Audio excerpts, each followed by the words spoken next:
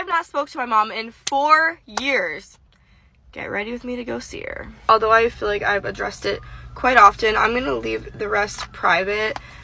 Basically, I just don't agree with a lot of things that she does, and I'm sure she doesn't agree with a lot of things that I do either. And I'm not actually going to see her, but I'm going to where she lives because my sister lives with her and my grandma, so I'm going to see them, and I might have to see my mom. And I get a lot of comments of people saying, like, you know, I have a bad relationship with my mom, or I have a bad relationship with my dad, and you guys want advice from me. And the best advice I can give you is do whatever makes you happy. Like, if someone in your life is not contributing to your happiness, they gotta go. Family or not, if someone is not making you happy, they have to go. That's just the way I see it, blood or not. And yes, this does affect the relationship with me and my sister, but I'm hoping as we get older, things start to get a little bit better. But you never know. Life works in mysterious ways, and someday maybe she'd be willing to change. So we'll see. Until then, I am the